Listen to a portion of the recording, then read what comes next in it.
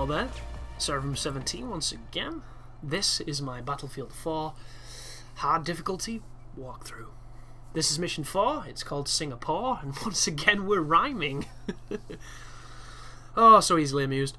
But, you know something that I don't understand, aside from the myriad of things I don't understand, is for a game that allows you to change your kit and select weapons and puts quite an emphasis on it, almost like they're rewarding us like it's a new feature, even though I've already mentioned this, but Rainbow Six Vegas had it many years ago, and it had it at a much more customizable rate than this game, which is baffling and bizarre, but we'll not go into that.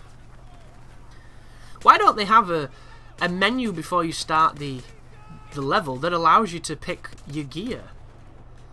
Because if you see what just happened there, I got off a boat at the beginning of this level. The only thing I've trimmed out on this video so far is the driving towards the beach in the monsoon weather, which looks really good visually, but it's boring as fuck and you don't need help on how to drive in a straight line. Unless you're a female driver, and there's a nice stereotype for you, as soon as I were doing a theme of stereotypes in this guide. So, I get off the boat on the very first instant of any real gameplay, and bang in front of me is a box. There wouldn't be no need for that box if there were a system that enabled me to start with the guns I wanted to use. So it's just little things like that, little inconsistencies that baffle me about this game. And it must be because it's a multiplayer game. Battlefield is a multiplayer game. They're making an emphasis on story, on single player. For the console, I would like to think. I think it's for the benefit of the console.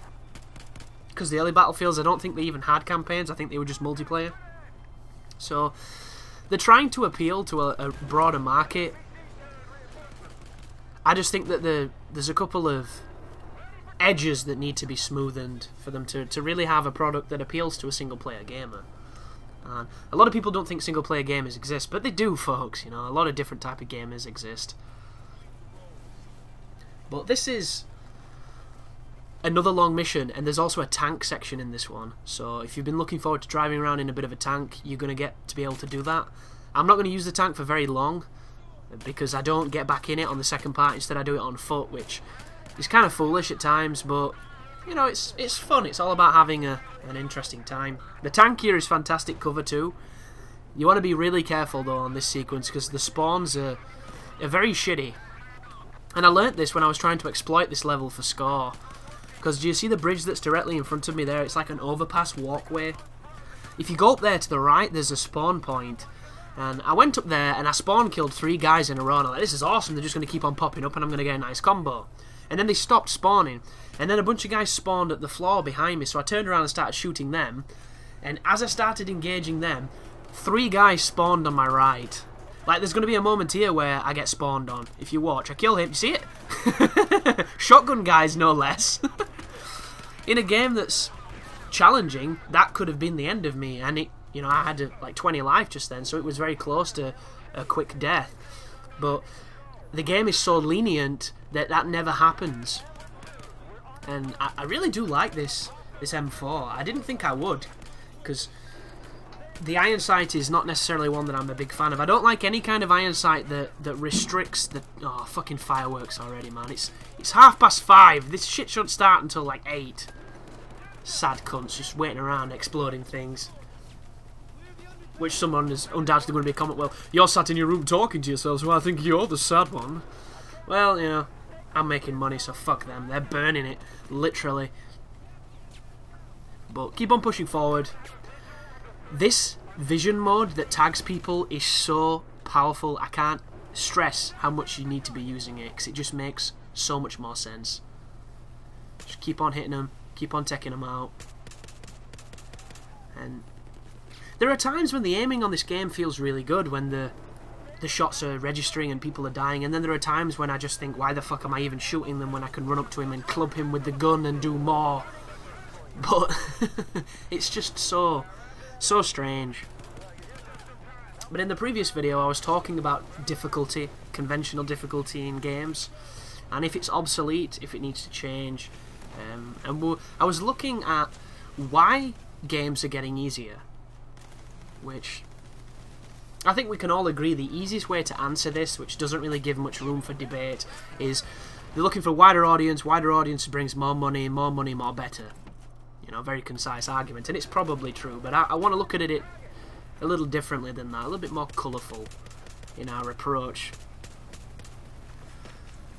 Harder difficulties are something that a game can use to get buzz, to get a reputation, to get an allure. To get an allure in this culture of simple and unchallenging games. Well, just then, this actually looked like a harder difficulty. Did you see that? I was getting really tagged, but why isn't all the game like that? Why am I not being hit now? And you might be thinking, well, Chris, they're shooting at your team. Maybe it's got better AI, maybe it's finally acknowledging the team. To which I would swiftly say, no, they do not shoot your team. Let me tell you that much. You know, they might not kill you that quickly, but if you think that your team's going to be a great scapegoat for you to do some flanking, you're going to learn the difference. And I have a great video coming up called Them Video Games, where I sneak behind a guy with a rocket launcher, and as I'm about to go and stab him, he knows I'm there, and there's no reason for him to know I'm there. And he does this amazing thing where he goes into an aiming posture and somehow shoots behind me, and just shoots behind himself, sorry, and kills me. It's brilliant, absolutely brilliant. I was in tears, and hopefully that video will get some enjoyment, because it made me laugh. But difficulty can sell games, and a great example of this is Dark Souls.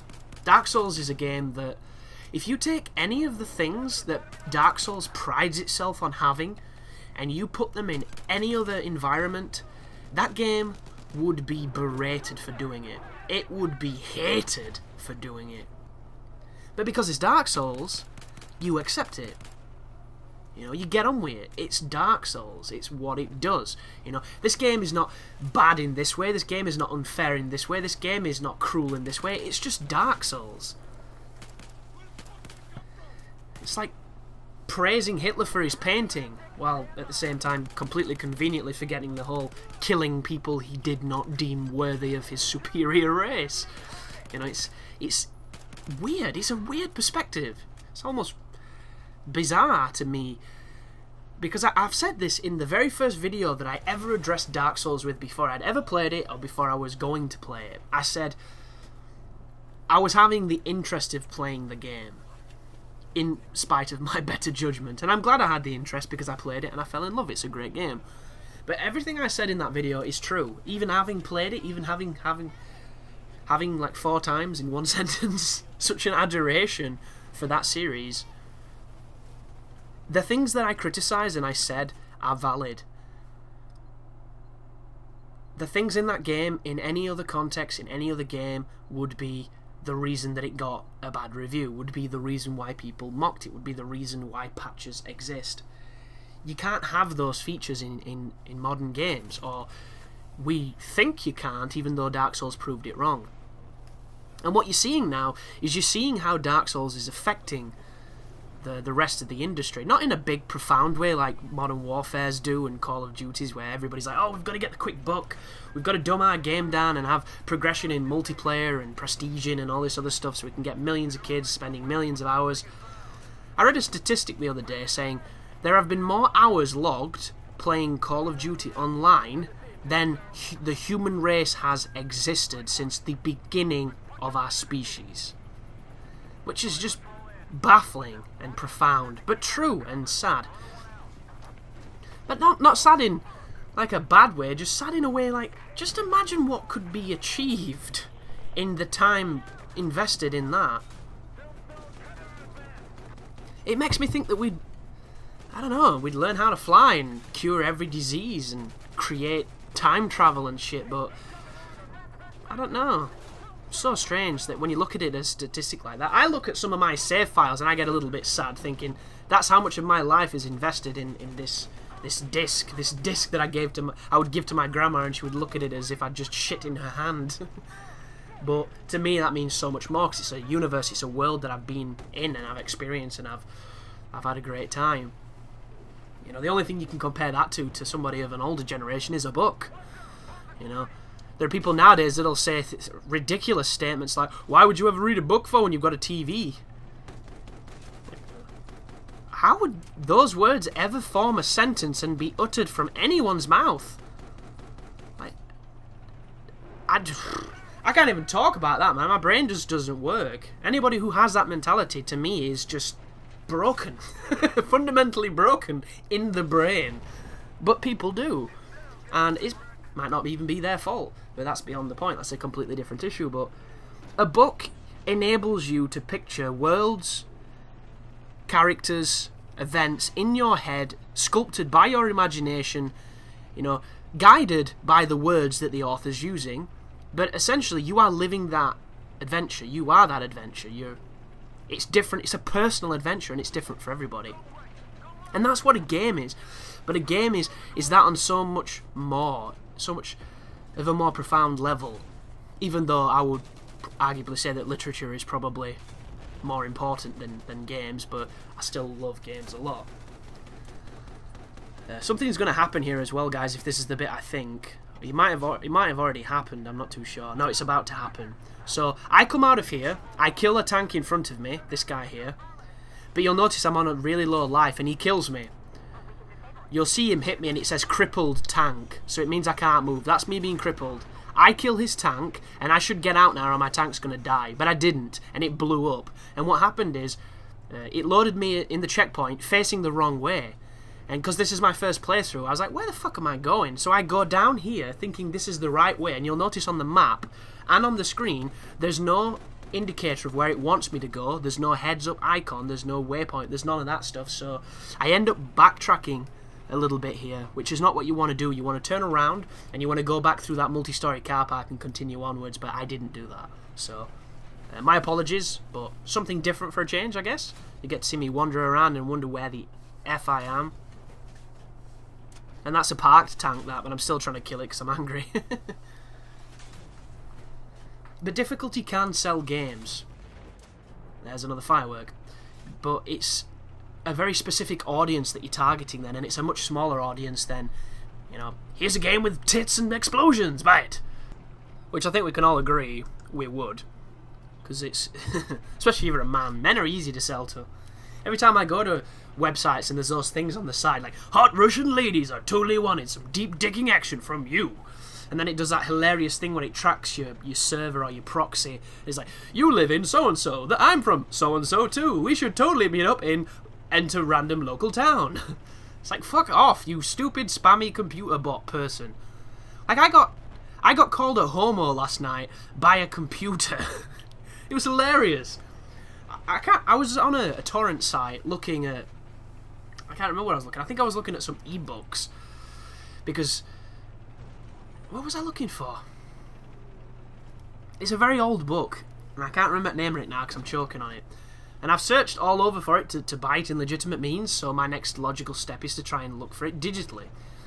And I was searching for it. I didn't get anything in the search, but as I was doing it, at the side of the page, there was one of those advertisements. And I always do this every so often, just to see where it takes you. And it always takes you to the same kind of shitty, fucking, super spammy type website that gets you filled with adware.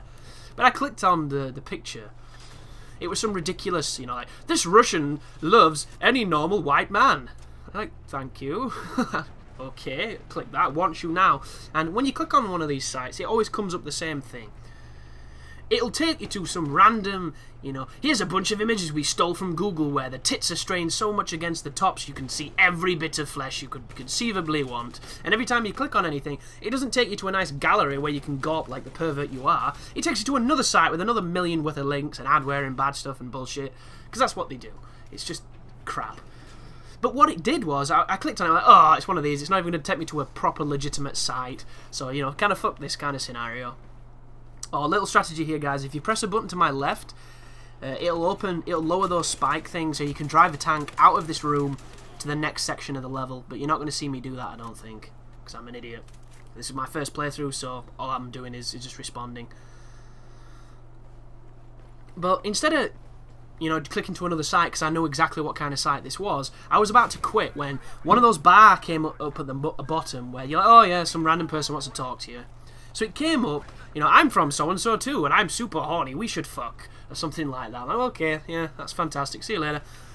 And before I'd even had a chance to click off, in a few seconds, the damn robot person went, "You're so mean, why aren't you talking to me? You're such a homo." I'm like, what the fuck? And at that moment in time, my pride almost had me replying to this fake person calling me a homo on this stupid bullshit advertisement that takes you to, you know, fucking RussianSingles.com or whatever it is.